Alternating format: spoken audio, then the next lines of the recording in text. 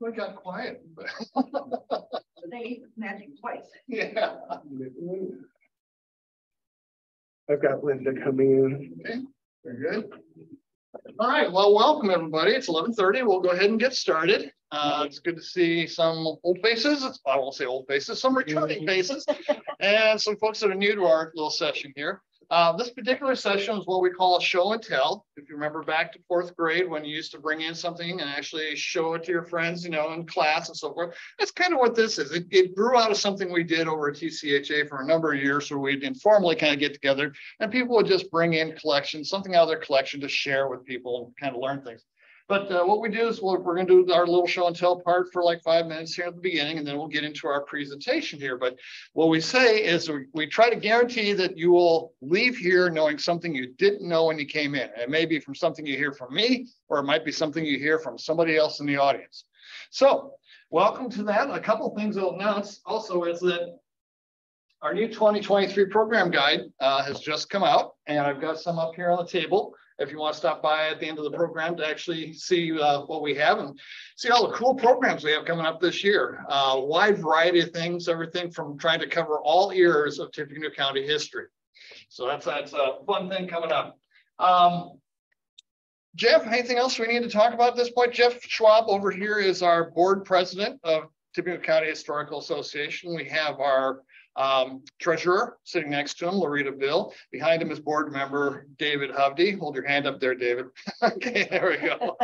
All right. And we've got other folks and so a lot of fun things going on. So let's go ahead and get started with the show and tell. Now I know Mary brings in something. You've got something for us. What did you bring in today? Okay. I got a couple of questions. One thing, I found this in the library's last book sale. It's called Week Notes. And come to find out when I opened it up, it's all the 1970, this is 1975 brochure from the feast. And then when I opened it up, they're newsletters from 1975 to 81. What I want to know is how did we get the name Week Notes? Do you know? It's not Week. What's it called? We are. We Actually, no. I was trying to read it into But it's spelled differently, obviously, than how we pronounce how we spell it with French spelling, right? You know? Right. But yeah, when you phonetically sound it out, we had to notice. Okay, makes sense. I opened it up and I saw it. I thought, that's mine. It was $3. How it got to the library, I don't know. But I have had a blast just going through it and reading stories about events that has happened through TCHA over all these years. And my big one that really caught my eye was, get my notes down. In 1976, there was an article put out about the 1900 Lafayette dollar. And it was manufactured by the Mint as a fundraiser for the monument that was going to be placed in France about Marquis de Lafayette.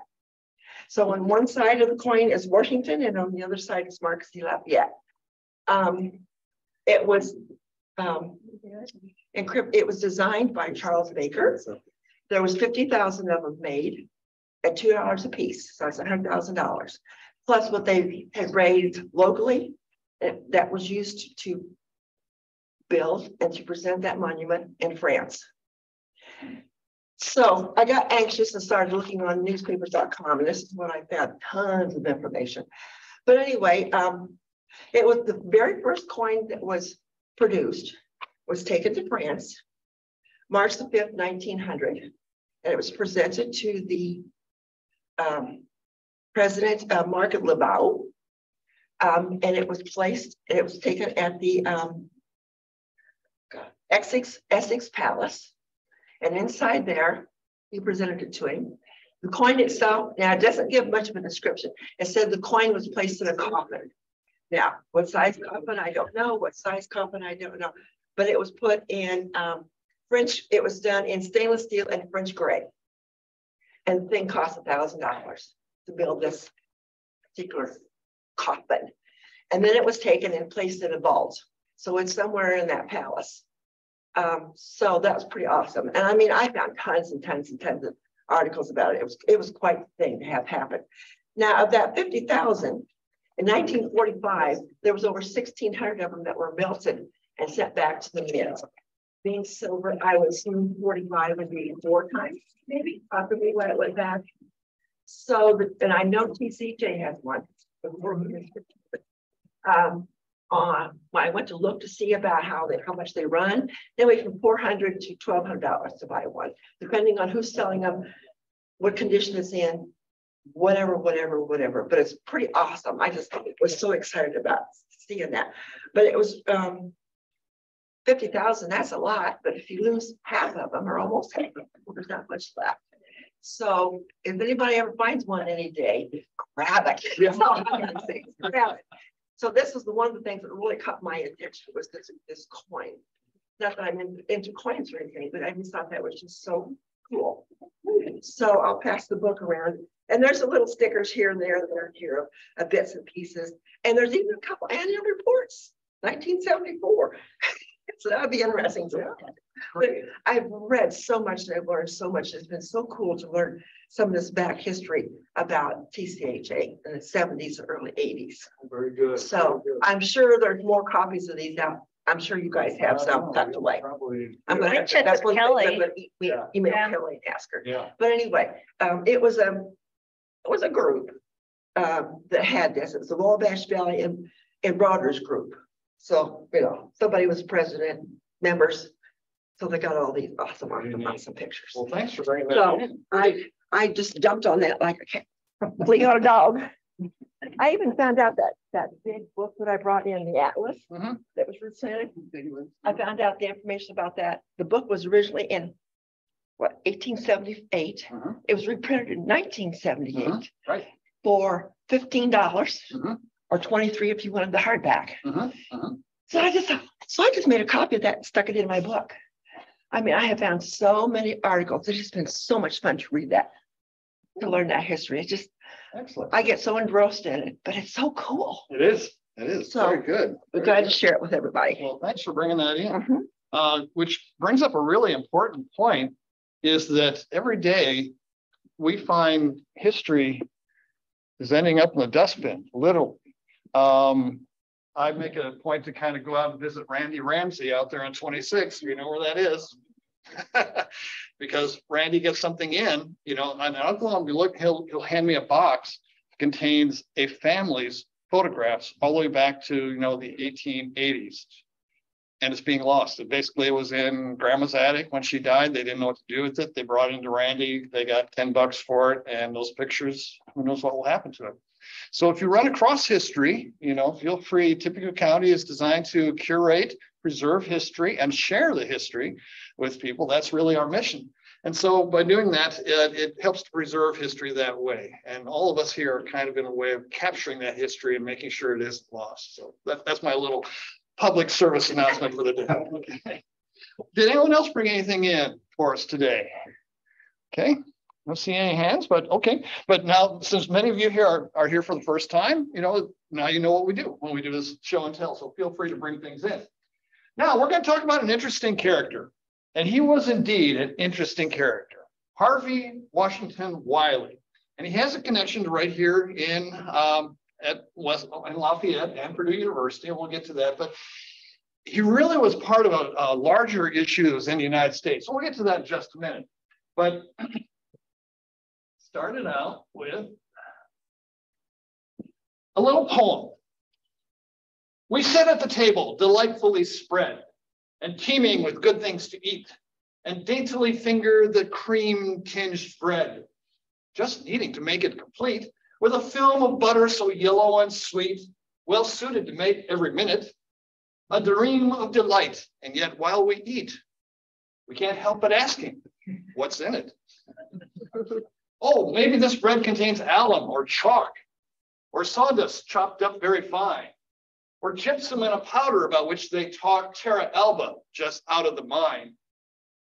The pepper contains coconut shells, and the mustard is simply cottonseed meal, and the coffee, in truth, of chicory smells, and the terrapin tastes like roast veal. The banquet, how fine, but perhaps don't begin it. So you think of the past and future and sigh, I wonder, what's in it? And these are all things that were in the food. That's a poem by Harvey Wiley, was done in 1899, about halfway through his career, his professional career. Well, mid-19th century, so we're talking 1850 to 1860, long time ago, but we oftentimes think of our ancestors as growing up on farms and having farm fresh produce and farm fresh milk and farm fresh meats and so forth, and, you know, very wholesome sort of attitude towards that. But the problem was, in that same period of time of 1850, 1860, we had cities. And cities were growing and burgeoning with the Industrial Revolution, and people flocking to cities for jobs, and immigrants coming into the cities and so forth. And these people lived nowhere near farms, which meant that you started to have the problems with getting food into the cities that were nowhere near the areas where you actually had the food produced. And by the mid-19th century, many foods and drinks sold in the United States had earned the reputation, a justifiable reputation, of being untrustworthy and dangerous. For example, milk, staple, obviously the food of choice for every young child to grow up with big, bold, strong bones and muscles. Well, dairymen supplying the crowded cities realized it was pretty easy to make a better profit margin if you diluted out your milk with 1 part lukewarm water with 2 parts milk. Now remember, we didn't have pasteurization back in the day. This is raw milk and oftentimes contaminated milk with bacteria. Diluting it out, in some ways, actually fostered a little bit better growth of bacteria in there. So to remove the bluish tint and make it more palatable, they will oftentimes add plaster of Paris or chalk to make it more white. And since they skimmed off the milk fat in order to actually use that for other things, well, as it kind of went along, they sometimes would add a dollop or 2 of molasses back into it to kind of give it a golden color, you know? And then to replace that cream that they had taken off the top, they would add a squirt, literally, of some yellow fatty substance, oftentimes pureed calf brains. That was your milk. In 1853, this got to be such a problem that John Wiley published evidence of milk adulteration that went widespread throughout the city of New York City. It included reports from frustrated physicians who stated that literally, quote, thousands of children are killed in New York City every year by drinking dirty and deliberated? I don't think it's the right word, tainted milk, or deliberately tainted milk. Despite the outrage, however, no laws were passed. Why? Because the people who controlled the purse strings had more power than you or I in making changes occur. So in contrast to this time in Europe, Europe had already enacted laws to regulate materials that could go into food and drinks. But for the United States, it wouldn't happen until 50 years later. Well, there was big money to be made in cheap products, adding cheap ingredients to adulterated foods in the US, and you could do so legally. There was no law that said that you could not. It was buyer beware. Honey was usually just thickened corn syrup. Sometimes a honeycomb was thrown into it to make it look authentic. Vanilla? No vanilla in there, no vanilla bean. It was just alcohol and some brown coloring agent of some sort. Strawberry jam, mashed apples, grass seeds, that's for the strawberry seeds that you would expect to find, and a little bit of red dye to make it look like it was strawberry.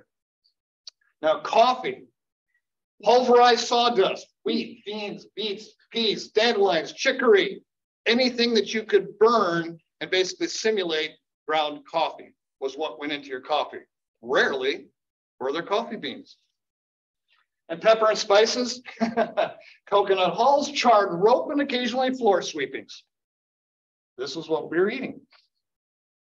By the late 1800s, in addition to this, now we've kind of moved up a few years, industrial chemistry was rapidly expanding, and it was viewed upon the public as a salvation for many of the society's ills. The food industry was one of those that latched onto chemistry and what it was doing to use new chemicals to make their food more visually appealing, such as adding arsenic to peas, canned peas, because it would enhance the green color and the color would never fade, and made the peas appear to be much more fresh when you pull them out of the can. As of 1890s, remember, there was little effective means for refrigeration, for transporting and storing milk and meat. Therefore, the packing industries, Armour, Libby, Swift, Heinz ketchup, The ones that were big in that day, and by the same way, had one of the largest lobbies in the United States Capitol, had basically, thank you, I appreciate that, go away. They had lost millions of dollars, I had thousands of dollars, but probably more than that, of spoilage. So they embraced the use of a chemical currently used by undertakers called preservaline and incorporated into milk and canned meats. We know this chemical as formaldehyde. Well, chemistry provided not only means to make meat and milk last longer, but also, again, to make food look more appealing. And I mentioned to you arsenic being added to peas. But hard candy was colored with metallic and coal tar dyes, giving a very bright color by mid-century. And these included the green came from arsenic or copper. Yellow came from lead chromate. Rose and your red colored candies had red lead in them for coloring. It wasn't in England in 1845 to 1860 that dozens of children in England were killed by ingesting these hard candies. Because what do kids do with candy? They eat as much as they can. And each dose was a dose of some of these compounds used in the coloring. In 1879, a US congressman in the United States who was forward thinking actually introduced a bill that would have outlawed interstate commerce of altered food. It never made it out of committee. There was too much emphasis or too much lobbying power to get legislation through at that point. Because those companies that I mentioned to you were in Washington, D.C., and they owned congressmen. So it was into this chemistry expanding phase of the Industrial Revolution that Harvey Washington Wiley was born, grew up, and entered the profession. And he also found his life's calling. Now, Harvey is a local Hoosier. He was born in Kent, Indiana, down south. You can see Cincinnati and Louisville on the map there, about 100 miles from the log cabin where Abraham Lincoln resided. Unlike city dwellers, he grew up working the land and eating off the farm, the produce that they made with their own hands. But his father was ahead of his time. His father, even though Harvey's schooling was minimal, his father would read to his children every night from Harper's Bazaar or Harper's Magazine and other things that would basically tell them about the world in little old Kent, Indiana, in the middle of nowhere. And he also challenged his children to think about the issues of the day, think about where their role was in society as far as addressing these issues. And that's why he included on his reading list the chapters that were published in the newspaper of Uncle Tom's Cabin. Now, Preston Wiley was a lay minister in addition to being a farmer, and he had very strong convictions, including being an abolitionist. In fact, the Wiley household was Indiana's southernmost stop on the Underground Railroad, where slaves would cross the Ohio River, make it to their farm, and then under darkness, he would take them to the next stop farther north on the Underground Railroad. Well, Harvey Wiley was preparing to go to college because, again, his father and mother really insisted on an education when the Civil War broke out. But in spite of their strong feelings of being abolitionists about slavery, Harvey's parents insisted that he go to college, and so he attended nearby Hanover College. A year later, however, Harvey decided personally that he could no longer stand aside and watch what was going on in the Civil War. So he enrolled and enlisted in the 137th Indiana Volunteers and mustered out of Indianapolis in May of 1864, and off he went to war. Well, fortunately for the 137th, their job was assigned to be guard duty on the railroads in Georgia and Tennessee. And I didn't see a whole lot of action there, other than the fact that the entire unit fell to a disease of measles that swept through the camp and remained in their camp until they actually mustered out in September of that same year. Harvey actually returned home, was still recuperating or trying to recuperate from his measles. He returned back to the farm. But he left the Army with the rank of corporal, and if you read his autobiography, he makes it a point to say it was not only the rank of corporal, it was the 4th level corporal.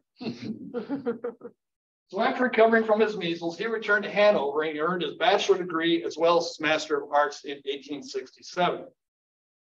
His work ethics and convictions that he learned so well from his father's own examples really came through as he was looking to see what he did. He was determined that he wanted to do something for mankind. And so to him, Becoming a physician was the noble intention that he would do to be able to serve mankind. He enrolled in and graduated from Indiana Medical College, that was located in Indianapolis, in 1871. However, by his own admission, quote, "My aversion to shedding blood and causing pain was so great that I felt I would never succeed in surgical practice." It's like being a veterinarian who hates animals, okay? It's, yeah. So he didn't know what to do. He had this noble dream, but this wasn't really going to be the pathway that he thinks he could take. So after graduating from medical college and teaching chemistry in an Indianapolis public school for a while, he found he stumbled into his life's passion by actually teaching high school students chemistry. And that was chemistry to help mankind. Therefore, he enrolled at Harvard to study chemistry, and 4 months later, he graduated from Harvard with a Bachelor of Science degree. And it only took 4 months to do that, okay? Chemistry wasn't a really big field, apparently. So anyway, after he did that, he came home to Indianapolis. Yeah, but now what, okay? So now he's at another crossroads. I've got my degree, now what do? I'm not gonna go back to Indianapolis and practice medicine because I don't like blood, okay? But he had passion to do good and right. The direction to channel it eluded him. So after returning to Indianapolis, he kind of fell into a couple of different jobs, 3 of them to be exact, okay? 3 different institutions wanted him to teach.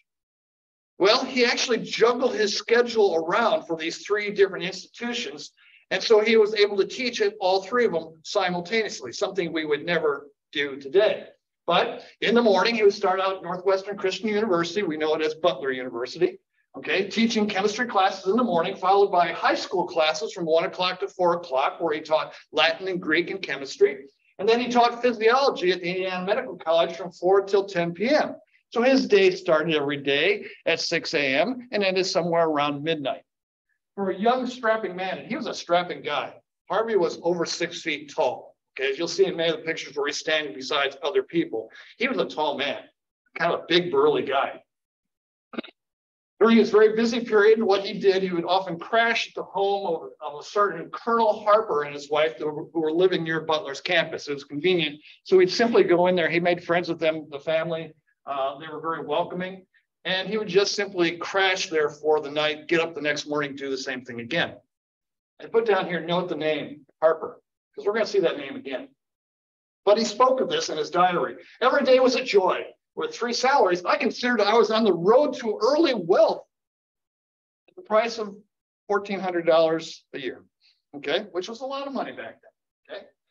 However, his schedule weakened him, this onslaught. And in February of 1874, he was stricken with cerebral spinal meningitis, essentially paralyzed, with an additional infection of erysipelas below his right knee. Now, erysipelas is a disease that can be entered through it. It's usually bacterial, or it is always bacterial, where you enter a small cut. It gets into the superficial lymphatics in the area and simply destroys the tissue. The bacteria produce a toxin that destroys or kills tissue. In people, it can be very serious. And of course, back then, today we treat it with penicillin, advanced penicillin drugs. Back then, nothing of the sort. But Wiley fell into a coma because of the cerebral spinal meningitis. For 3 weeks, he hovered between life and death. Wiley entered a semi-comatose state in February. On the morning of March 17th, he awoke. On the day he awoke, he found one of his surgeon companions who he had worked with at the Indiana Medical College with a saw in hand, ready to amputate his leg to save him because his infection was so bad in his leg. Harvey's request, looking up at him with a very weak voice, he croaked, "Doctor, let me die whole." Well, the doctor, the physician, figuring this was a last request from a dying man, spared the leg, went in surgically and debrided the wounds as best he could, trying to remove as much infection as he could. And lo and behold, Wiley slowly began to improve over 3 months, an agonizing 3 months where he had to learn how to walk again with his right leg being so badly infected. The fever had been so great, he writes, I lost much of my skin over the leg and almost all of my hair. up to the time, I had the most abundant and glossy black hair. It never regained its quality or luster after his experience. I find it interesting that he almost lost his leg, but what he writes about his diary is his hair. In August 1974, so again, that fall, Wiley received a letter from Purdue informing me of, quote, I had been elected professor of chemistry at this new school, Purdue University. Purdue had not yet started its classes in 74 and was just built a few buildings. He was recruited by Mr. A.C. Shortridge, okay, which some of you may recognize Shortridge High School in Indianapolis as namesake. He was also the second president, being he superseded President Owen, the first president. And Shortridge had been superintendent of schools in Indianapolis and learned about Wiley through his excellent teaching in the high schools while he was down there. So this is actually the contract of, or the notations from the Board of Minutes of the Trustees from that date, July 30th, 1874. Professor Harvey W. Wiley of Irvington, Indiana. So his home, he actually had, was on the east side of Indianapolis, is tendered the appointment of professor of chemistry at a salary of $2,000. He actually got a raise, okay? Payable quarterly and quarters rent free. He actually lived in the dorm, okay? But it was free. And so as a young man, this was a good opportunity for him. So he took it. Now, interestingly enough, on Wiley's first Sunday in Lafayette, he was dined by William F. Reynolds. For those of you who may know a little bit of history, Reynolds was a very wealthy mercantile and railroad investor in Lafayette. And on the evening after they had supper, he took Wiley around to meet a couple other people, specifically Adams Earl Avenue, okay, and Moses Fowler. And so Wiley, in his first week there, met all the muckety-mucks in Lafayette and got to know them pretty well. He maintained good relations with both Adams Earl family and Moses Fowler's family. Now, remember how Wiley lived at the residence of Colonel Harper while he was teaching at Butler? Well, when Wiley left Butler University in 1874 and came to Purdue, the son of Colonel Harper, John B. Harper, who was studying chemistry at Butler under Wiley, followed Wiley to Purdue University. Now, John Harper had already junior level credits from Butler. So when he came to Purdue, he only needed one more year to graduate.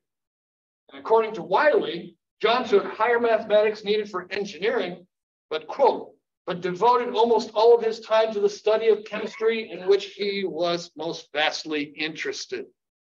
Well, in spite of Wiley's influence, John Harper graduated with a civil engineering degree from Purdue, but he was a sole member of the Purdue class of 1875, the first graduate of Purdue in 1875, who Harvey Wiley will tell you was because he took him from Butler and showed him the way at Purdue University.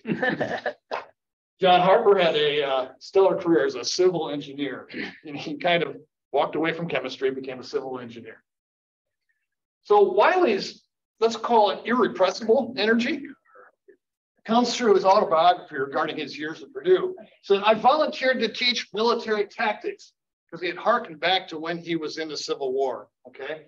And thereupon organized a company of cadets from, quote, boys who came from the country to join Purdue's agricultural school and were not even well enough trained to enter high school. And the bad boys of the city who were expelled from high school and who modestly can be described as rough or tough, okay? So if you can imagine, there was a movie called The Dirty Dozen several years ago, where you had an individual who was scattered together the dregs of society, if you will, and basically was successful in forming a military unit. That's essentially what Harvey thought he was doing here, was taking these rough, tough kids and showing them how to be military individuals. Our company of cadets, by Wiley's admission, was probably the best trained company in the state, or so was, okay? He did an interesting thing, though, which would come back to haunt him. But he worked with these boys and he led them by example, meaning they had no formal drilling. They really did not do calisthenics, but what they did instead were things like bowling, gymnastics, and swimming across the Wabash, okay? And he did these sort of physical exercises with Wiley in the lead, okay? True to the story, And while with Wiley in the lead, swimming across the Wabash one day when the current was particularly hot, he almost drowned and was rescued by one of his cadets. Now, I don't know about you, but when I walked out of the Wabash, there's barely enough water in there to come up to my knees, okay, let alone drown in it. So must have been one of those times when we had just a lot of rain. A couple of years later, 2 years later, so we're up to 1876, Wiley attended the Declaration of Independence Centennial in Philadelphia, ostensibly to search for a mineral collection, which he was going to use to teach chemical mineralogy. He became interested, and I put in these words, or distracted by, the display of two electric dynamos that were being used in the display here. He purchased the smaller of the two Graham dynamos and shipped it back to Purdue. When it arrived in November, the engineers and the chemists worked together to fashion a lamp made from two carbon sticks and placed it in the tower of the chemistry building, which was the highest building of the time. When it was lit by the dynamo, they hooked up a steam engine to actually drive the dynamo. Remember, the dynamo is what you always see when you see the dams, the water dams. It flows through, drives an impeller, which spins the dynamo. The dynamo converts physical activity to electrical activity. So anyway, when it was lit, it became, quote, the first electric light produced by a dynamo west of the Allegheny Mountains. So the reflector that he actually fashioned up there was like a bright spotlight. And Wiley thought, I'm going to shine it on old Moses Fowler's house across the river. So Moses actually reported back to Wiley that when the light was directed to shine on his porch, he was able to read print, although he was 2 miles away from the light source itself, which was, of course, in the day, this was phenomenal. Moses Fowler was quite impressed by this. In fact, John T. McCutcheon, who at that point was a young lad, living in Ladies' Hall, the dormitory, because his father was the commissar or chief commissioner of the commissary of the hall, noted the event in his own autobiography and how fantastic it was that this beautifully bright light illuminated the campus and the countryside for miles around. Supposedly, the Graham dynamo was placed in Purdue's museum, according to Wiley, but it's pretty much been lost to time. I can find no evidence of it anywhere in the archives records. So Wiley, who himself was apparently distracted by bright, shiny objects, actually brought one to Purdue University. Now, the Purdue student newspaper, I'm talking about the Purdue newspaper. This preceded the Purdue Exponent by a number of years.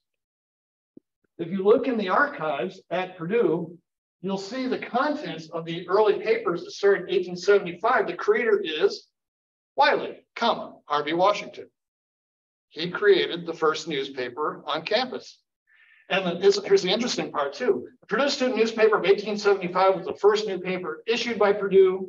The newspaper was managed, edited, and largely written by faculty member Harvey W. Wiley. Student John Bradford Harper, okay, who later became the first graduate of Purdue, assisted with advertisements, printing, and gathering of news items. So again, gentleman that he brought from Butler with him, the two of them put together to produce the Purdue. That's what it was just called, the Purdue, okay, which preceded the Exponent by 25 years. So Wiley did a lot of things that we don't realize.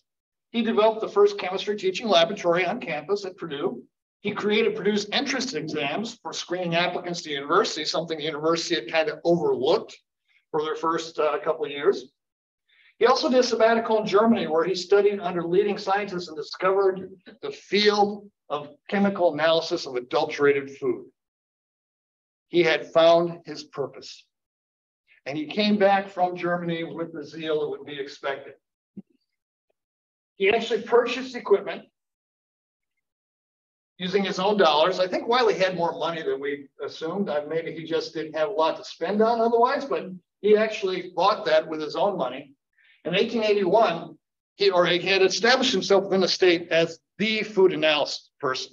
So in 1881, the Indiana State Board of Health asked Wiley to a fairly simple sort of thing: examine the purity of commercially sold Indiana honey and maple syrup. Well, that sounds innocuous enough. I mean, he'd been doing research on things like sugars and sorghum, okay, and sugars and beets and those sort of things. So this was just right up his alley. Fallout from this study was a harbinger of Wiley's professional life to come. Previous reports had identified that jars of honey sold in Indiana and elsewhere were commonly more just than tinted corn syrup. And they would throw in a honeycomb thrown in for appearance. But here's the thing again that we see a recurring theme. The industry that backed the fraudulent use of food additives or adulterated food was huge.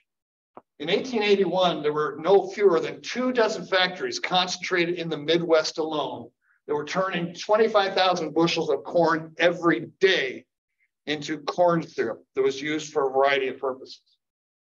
Now, corn syrup was 2/3 less than sugar cane as far as sweetness, but it was half the price to produce. Therefore, who wanted it? Food producers. Now, what they didn't do is they didn't label their products as such.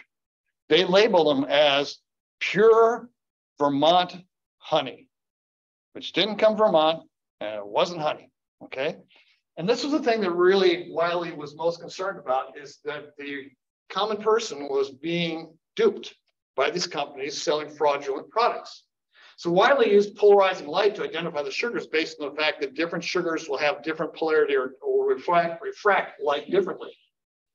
What he found, 90% of all Indiana products tested were fakes, entirely free of any what he called bee mediation.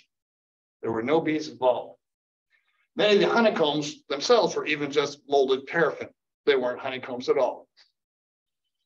So Wiley published his results, and see, look where he published his results, both in the state record, which is the official report, but he also went directly to Popular Science magazine in 1882 and published the same results. Why? This started a trend for Wiley. He was fairly savvy, knowing that if it ended up in the Indiana state record, who's going to read it? Nobody.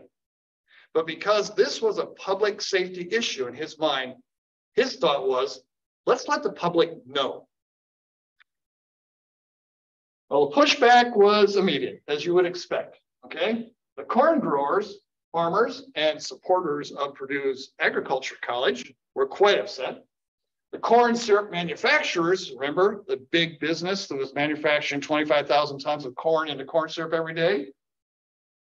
And sellers of the mislabeled products because somebody was calling them out to be frauds. Oh, horrors. And the beekeepers. Now, this was unexpected. Why would the beekeepers be against Wiley's report? Well, because he was casting a light on all honey. People immediately became suspicious of all honey products, not just the 90% that were mislabeled honey, but all products, whether they were legitimate or not. I thought this was interesting.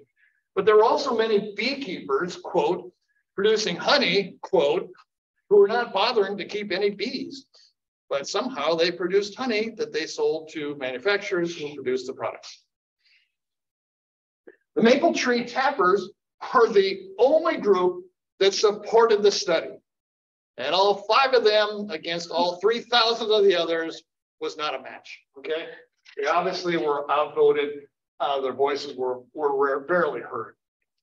Well, this is where Wiley, in his usual truthful yet somewhat irrepressive way, started to cause enemies. Conservative members of the Board of Trustees were not happy because they were getting communiques from their constituents out there that agriculture was being attacked. Previously to this honey incident, the state governor had actually hinted to Wiley he might be a presidential candidate for Purdue University. But with this option, that vanished completely off the table. Slowly, criticism and increasing feelings of being stifled mounted in Wiley. He felt like he was being slowly hemmed in. Resources were slowly retracted from his laboratory. In addition to that, his personal life was criticized. Now, about the time that this was starting to build, the Commissioner of Agriculture, George Loring, extended Wiley an opportunity to come to Washington, D.C. to actually work for the USDA as chief chemist. He said, no, not really. I like it here. I'm Midwest born and raised, and I enjoy it. So he said no for that. But then the trustees did several other things that eventually drove Wiley away. One, this is a quote, Professor Wiley has bought a bicycle. Imagine my feelings and those of our members of the board on seeing one of our professors dressed up like a monkey astride a cartwheel riding along the streets in knee breeches. Oh, the horror of it all. That's what he would have looked like on there. Here's the other one. We are deeply grieved at his conduct, Wiley's conduct. He has put on a uniform and played with the boys, much to the discredit of the dignity of a professor. Remember how we said he led his lads through all the calisthenics and everything in uniform, whatever uniform they used at the time, okay? Yeah, that was beneath the dignity of a professor. And one board member publicly declared about Wiley's research is, it was the devil's tool. With that, by 1883, Wiley was in Washington, D.C. as the chief chemist of the USDA. So that was enough. And that was the end of Purdue's interaction with Harvey Wiley. Now, Wiley continued his crusade to identify chemicals and preservatives and contaminants in foods, including butter, oleo, and there's a whole section in his book about oleomargarine, quote unquote, and really what it was to do. Spices, ketchup, whiskey, and flour. And I have to put a little caveat in here. Heinz ketchup was one of the first food producers that actually went along with the idea behind the Pure Food and Drug Act. And they actually used that in their marketing to distinguish themselves from other ketchup products of the time, and were very successful in doing so. But they were a lone voice in the wilderness. But Heinz ketchup, we have to give kudos to, because they actually got on board with getting rid of all additives. Now, Wiley's charge was to produce data, and that's the key word, data that identified the allowable amounts of additives and preservatives that could be added to food. Wiley was not against additives by themselves. He was a chemist, after all. He understood this. What he was against is two things. One, that none of the chemicals were tested to find out what was a safe dose or level. And two, the consumer was not informed when they bought the product. There was nothing on the label to indicate these other products had been incorporated into their food. Those were the two things that Wiley objected to. So to truthfully label each product with its ingredients, that was his mission. As he headed Purdue, Wiley's unrelenting search for the truth led him to enemies in Washington, just now on a much larger scale than he had when he was here at Purdue. The head of the USDA, under pressure from lobbyists and powerful food manufacturers and producers, tried to find many ways to muzzle the irrepressible Wiley. For example, he required that all results from Wiley's data be approved before release, limiting Wiley's engagement at scientific conferences, because Wiley, when he would go to conferences, would draw a crowd in. With his eloquent oratory and his ability to convince people and his passion, he pulled people to him. Now, the USDA said, no more of that, okay?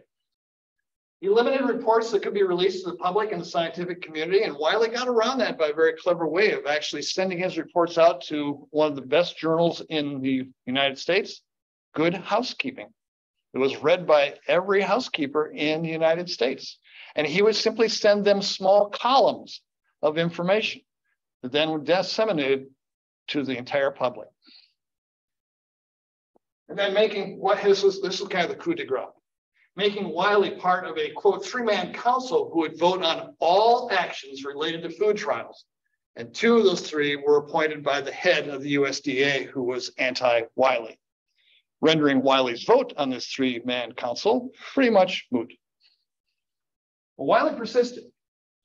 Wiley figured what he needed, in spite of all these muzzlings on him, was a test the food additives on real human subjects to show or to identify if there were any adverse effects. Enter the poison squad. Now, this group of individuals, and this is Wiley right here, and again, you see, he was a big man, and really his hair does not look that bad right. But Wiley posted an ad, a fairly innocuous ad in the building of the USDA for young, robust men to enjoy, interesting word, 6 weeks of free food and board as part of the hygienic food trials. He was inundated with volunteers. The reason being, these gentlemen were mostly clerks, paid minimal amounts of money, living in a very expensive city, Washington, D.C. And so they jumped at the opportunity to be able to actually have free room and board for 6 weeks. So he actually had a large list of individuals who signed up for this.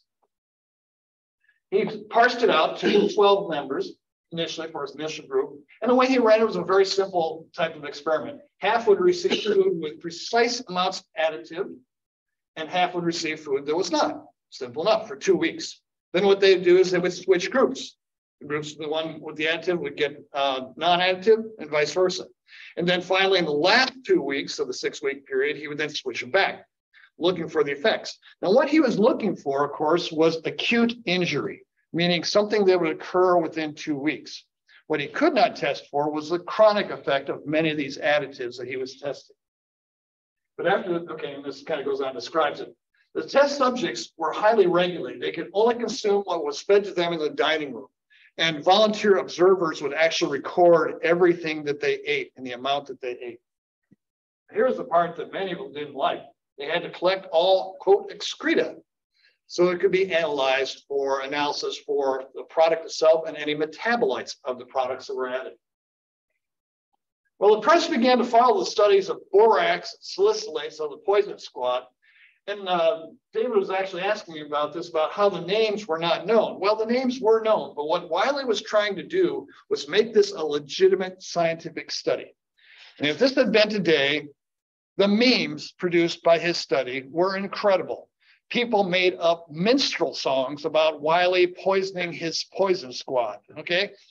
There were posters and cartoons in the magazine Puck, which was kind of a satirical magazine at the time with many cartoons. Wiley was there in every issue, okay? And so he wanted to be legitimate about this. And so again, when the investigative reporters actually found out the names and released them, Wiley declared that the poison squad have at last been made public. It is a roll of honor. Future generations will rise up and declare these men blessed in the true value of their services are known. So we have our heroes of the day, the poison squad, okay? So good cookbook authors and good housekeeping advocated for the same idea that Wiley was pushing, additive-free food. The American Medical Association took up the cause, and in their both publications and their conferences, they advocated the cause of pure food. And finally, public sentiment for regulation of food additives, as you can imagine, now that the information was getting out there, built very quickly. By 1903, the Poison Squad borax trials. Now, this is borax. When I mentioned borax, remember the old 20-mule team borax used for great for cleansing and so forth? Yeah, that was added to your food as a preservative. Now, it doesn't mean it was necessarily bad, although you got to think it didn't taste very good. But what they didn't know was how much of it could you tolerate. And since manufacturers could put as much in as they wanted, you had different manufacturers putting tremendous amounts, because if a little bit of preservative is good to keep your product from going bad, a lot more should be even better. Heck, it'll probably last for 30 years. So the squad trials continued with a variety of things, including salicylate. Salicylate is basically the same chemical company as aspirin. Aspirin is acetylsalicylic acid. Salicylates is a broad category. That was a common preservative because it was an acid-type product. The thing they found with it is when you increase the dose with it, you got neurologic effects. So if you had a food that was preserved with salicylates, you could theoretically produce neurologic side effects. Sodium benzoate, which we still find if you're drinking any cans of Coke or anything, you'll see a little thing down there that says sodium benzoate in it. It's still a preservative that is used, but it's used at specific amounts. Copper, salts, and saccharin. Yes, saccharin, the artificial sweetener. We're going to come back again because saccharin really played a big role here. By 1905, enough public momentum had built that legislatures were kind of finally forced into a corner against the wishes of the heavy lobbying groups from the very powerful meat packing and meat producing, food producing companies. And they proposed legislation to, quote, prevent the manufacture, sale, and transport of adulterated, misbranded foods, drugs, medicines, and liquors. A couple things here. Prevents the manufacture, sale, or transport of adulterated, misbranded foods, drugs, medicine. As long as you told them there was arsenic in it, they bought it anyway, it was okay. Same thing for strychnine, okay? Same thing for copper sulfate. Oh, hey, it's got copper sulfate, but my peas are green, okay? But I know, okay? In other words, this is what the law did. It focused on fraudulent labeling of foods. not on whether or not they were actually safe. But this became the Pure Food and Drug Act of 1906 and was considered to be a victory for the Pure Food group. It was also known, coincidentally, as the Wiley Act, because not only was it related to his work, but he wrote the majority of the verbiage that was in the act itself. The act legislated assigned Wiley's department to enforce and administer this act. But Wiley had made strong enemies in Washington, D.C. Among them was Theodore Roosevelt, because of an interaction he had one day at the White House, when something like this. Saccharin, which had been invented in Ira Remsburg lab at Johns Hopkins, and I italicize it because Remsburg name is going to come up here in a bit. Invented in 1879, was a sweetener. It is sweeter than cane sugar and was very cheap to produce. And it was a pure chemical. There was nothing organic in it at all. In spite of no determination of any safe dose for saccharin, it was used to sweeten literally thousands of meat and vegetable and other products. When Wiley personally informed President Theodore Roosevelt that anyone eating saccharin was, quote, eating a substance that was highly injurious to health, Roosevelt turned purple with rage. He clenched his fist, gritted his teeth, and said, Dr. Rixey, his physician, gives it to me every day. Anyone who says saccharin is injurious to health is an idiot. Just look at me. Well, that didn't go well, because the very next day, Theodore Roosevelt ordered the USDA to form the Remsen Board by the same Ira Remsen, who invented saccharin, to actually determine the authority to determine safe levels of all additives. This was what Wiley's job had been assigned by legislation. Theodore Roosevelt basically gutted the 1906 Act and gave the power to a group that was the fox guarding the henhouse, essentially gutting the enforcement of the act itself. No one other than the adulterated food producers, however, were behind this Remsen Board, this highly publicized Remsen Board.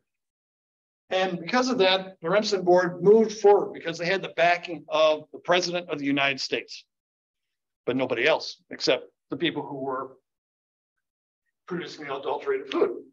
But it was back here in Indiana where the Remsen Board met their final fate. Indiana had passed a law that banned benzoate of sodium as a food additive. So Indiana legislature had picked up the baton of Pure Food and Drug and enacted a law. Well, the Remsen Board decided that was going to be their test case. And with the support of the USDA, because the USDA was full behind them, and behind the USDA was the agricultural community and the food producers who were adulterating food. Woohoo. Okay, they took Indiana to court to block the ban, essentially tried to reverse Indiana's law of banning sodium benzoate. The court upheld for Indiana. So did the appeals court, and so did the Indiana Supreme Court. So take that, Remsen Board. And that was very publicly followed. And when they saw that, the Remsen's board, or their authority, was greatly diminished and really led to their decline and eventually phased out with the USDA. Well, Wiley, as we said, had a good relationship with Good Housekeeping, which in 1905 started publishing a Roll of Honor of Pure Food Products, paralleling Wiley's Pure Food efforts. And again, you see many of the articles that have Wiley. He actually had his own department in the magazine in his later days. Wiley had used Good Housekeeping, as we said, as an outlet for publishing a result when the USDA forbade him from putting his results in scientific journals. In 1912, Wiley finally was fed up with the Washington politics. What a surprise. Okay, and left the USDA and became director of the Good Housekeeping's Bureau of Food, Sanitation, and Health, something he did literally for the rest of his life. Well, Wiley, personal life, we haven't said anything about, but Wiley married the long love of his life, Ann Kelton, in 1911 at age 66. I believe she was 36 and he was 66. But they went back actually 10, 15 years because he had proposed to her a decade and a half before. And she had turned him down because he was an old guy and she was very young. So, it just didn't match up. But when he turned 66, he met her again on a chance encounter, because she was actually a suffragette. She was a very strong advocate, and he met her at a rally, reintroduced themselves, rekindled the flame. He proposed a second time, and she accepted. They went on to have two sons, Harvey Jr. and John. Wiley died at his home in Washington, D.C. in 1930 at the age of 86. He and his wife are both buried in Arlington Cemetery. Well, Wiley had won the battle in 1906. The war continued on. In 1906, Pure Food and Drugs, as we said, did little to assure the safety of the adulterated products. It only addressed the trafficking of mislabeled foods. So we had wonderful things like, Daniel's Wonder Worker lotion, okay, drugs and so forth, okay. I like that drug, flatulence. I'm not sure it was a trade name or what it's used for, but okay. And then, of course, you had cannabis in the bottle that you could get. Bayer's heroin. Okay, this is a legitimate product. These are all drugs that you can go down to the local drugstore apothecary and get. And of course, cocaine tooth drops. Now, cocaine was widely used and really is still used in small amounts as a topical anesthetic. Ophthalmologists still use it as a product of cocaine, actually, to anesthetize eyes. But it was used for toothache drops. So here, kid, got toothache, take a little cocaine. And these were all legitimate. I like this one. Certified radioactive water, okay? And this is something you could buy, okay? But the Food and Drug and Insecticide Administration, formed in 1927 in response to some of these things, became the FDA. It was born in 1931, a year after Wiley's death. Still, Congress did nothing to implement requiring proof that drugs were safe. They still were focusing on truthful labeling, not safe contents. So again, and this is kind of interesting. The 1906 law only forbade fraudulent curative claims where it could be proved the promoter intended to produce fraud. You had to go up to Patrick and you had to say, Patrick, I got to prove that in your mind and your heart, you wanted to commit fraud. Now, how hard is that to do? Okay. Because all Patrick had to do was say, I personally believe in my product. Well, in your heart of hearts, apparently you didn't fraud because you believed that your product was good. We could not prosecute you about that. So this all changed in 1937. Article called The Taste of Raspberries, The Taste of Death. Sulfanilamide was an early antibiotic that was being used. It was the first antibiotic. Penicillin really didn't come along until the mid-1940s. But it was used to treat strep throat, especially in kids.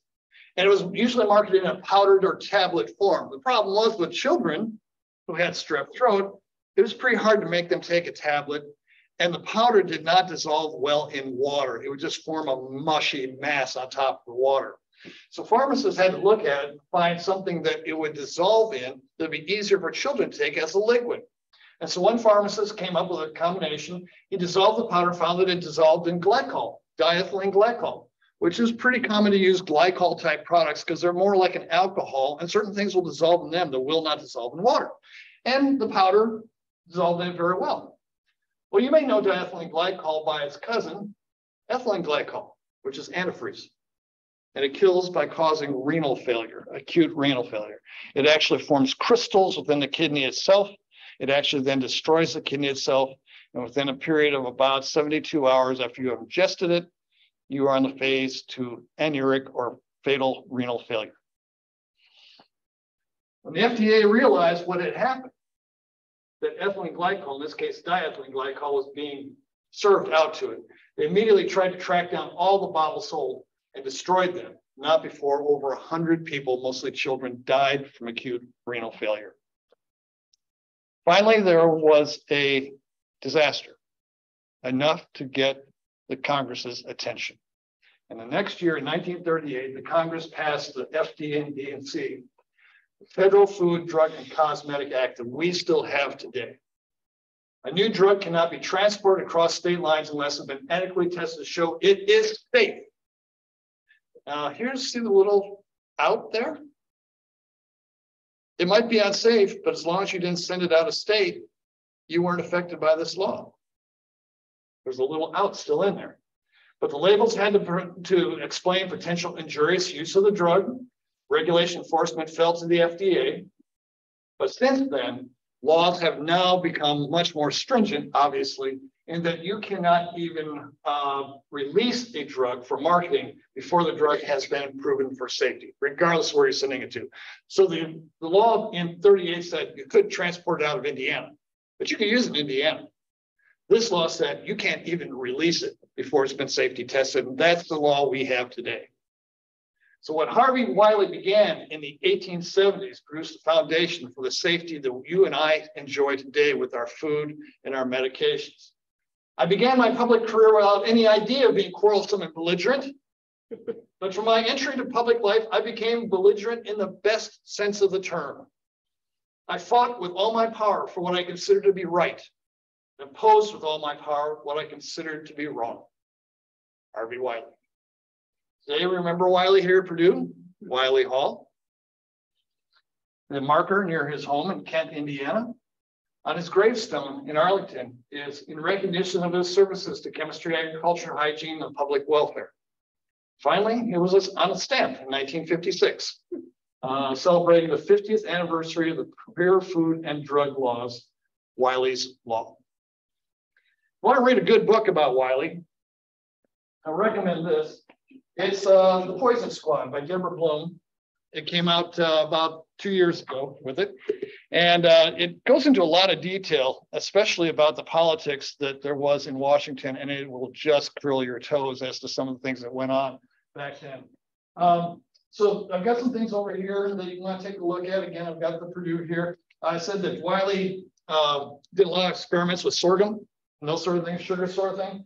And he actually produced a book in 1907 called Foods and Their Adulteration, which you can get. Now, this book came from India, because what India has been doing is they have been taking our old materials that are public domain, meaning they're not covered by copyright, and they're putting them into books that you can get on order. Okay, so basically books on demand, that they will print them up, because what they do is they scan them in, and then they sell you these books. So it's kind of interesting that I've been able to get a couple of books, including Wiley's detailed results of his Poison Squad borax experiments, the results of that, the original kind of photocopy, the original thing with that. So there's fun things about there with Wiley, but he was a gentleman who was really ahead of his time, and as you can tell, a very strong advocate. So that concludes our presentation today. Thanks for your attention. Any questions? Yes, sir. USDA. Mhm. So when did that form? Okay, the USDA actually had been around for a number of years back in the early 1800s. The difference was that the head of the USDA was not a cabinet member until 1870s or so. He was like simply a commissioner of agriculture with less power. Once he became a cabinet member was when all the politics started, because now those who wanted to influence the agriculture and what it did could now have a person who had the ear of the president. And so that's when the politics really started with that. That's right about the time Wiley came in. And so I guess the early years of the USDA was all about the commercial development. Exactly. And all of these issues about safety, and especially that even the term public safety just had to develop over time. Right, exactly. Sadly, because of tragedies. Exactly, because we were just trying to get enough food to eat. Yeah. Yeah. You know, so what had a few maggots in it. There's one story I did not tell you about because it's really gross, but it relates to, I'm going to tell you anyway. Teddy Roosevelt. Right before lunch. Yeah, right before lunch. We talked about how meat packers with canned meat, which became very popular in the 1800s, late 1800s, as a way of sending meat overseas. When we had the Spanish-American War, meat had to be sent to Cuba. And so Armour got the contract to develop meat that they would pack into their cans and then send to, with preservatives, like preservaline, okay, formaldehyde, would send to our troops in Spanish-American War, Teddy Roosevelt being one of them. The stories that they have behind that are troops opening the cans, and if they hadn't been well preserved in Cuban heat, which they weren't, okay, the smell, you can imagine what it was, okay?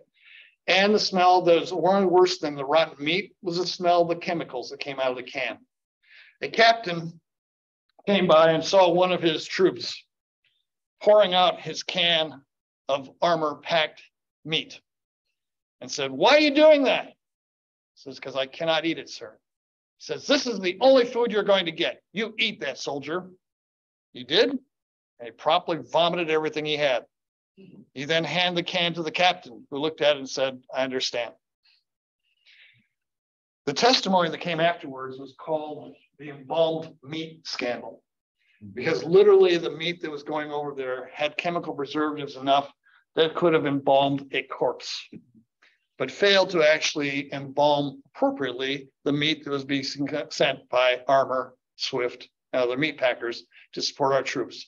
Our troops in general, one report stated, lost on average about 70 pounds in their time over in the Spanish-American War because they did not eat the rations provided to them by the United States. While they were risking their lives were in danger from the meat the United States was sending them. So it's an interesting little story that goes with that. So, okay, good question. Thank you. Yes, sir. I'm surprised Wiley didn't meet up with Colonel Lilly, who after the Civil War started a drug company in Indianapolis. Yep, that's good. And they probably did cross paths because, again, of the chemistry background with that, but there's nothing in his diaries to indicate that he really ever interacted with Lilly or some of the other companies that were coming on at that time. Perhaps because, if nothing else, Lilly was not doing anything really quite as heinous as the snake oil salesmen that were producing products. Lilly's products, if you look at especially their old bottles, they told you exactly what was in them. And because of Lilly's stringent policy on purity of drug, he really wasn't in that group of adulterated drugs. Yeah, it was a good point. Good point. There is a Wiley Hall on the IU campus as well. Is that the same? I do not know. It's named after Wiley. That could well be, but it makes sense. It would make sense. It is. So great. I didn't know that. Thank you. All right. Well, thank you very much, Tom Turpin. I was comment that you were picking on the beekeepers earlier. Oh yeah. Go ahead, Tom. The corn syrup people eventually won. Mm-hmm. Because if you go to McDonald's or any fast food place and ask for those packets of honey, it'll be at least 30% corn syrup. That's right. So they passed a law which would allow you to incorporate that in there. Mm-hmm. And interestingly, in things we did at Purdue some years ago, when the students did taste tests of honey, mm-hmm. You know what they liked the best? Exactly. McDonald's honey, which is 30% corn syrup. Exactly. Because they hadn't eaten pure honey for the most part. That's right. And Tom, you make up a big point. Now, one of the big differences between the corn syrup that's produced now and the corn syrup that was produced then is that the corn syrup that's produced now is what we call high fructose corn syrup. It's a slightly different formulation than what they had back then, which was a pure glucose type solution with that. So it had a little different flavor to it, but you're right, Tom, that high fructose corn syrup, that is sweet stuff. Sweet stuff. Good. Thank you. John.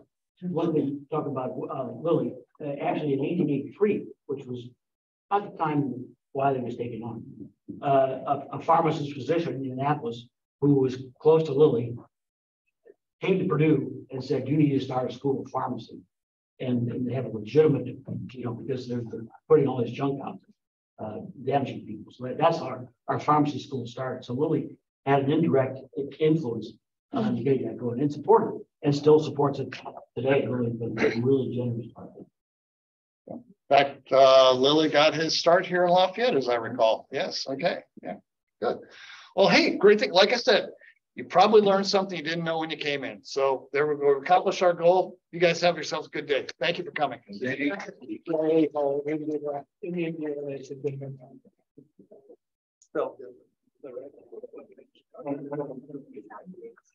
Yes, sir. It was excellent. Chairman Anderson. Oh, yeah. I was doing the lectures for Wiley. And I'll be doing one for so many ways to this one or another one.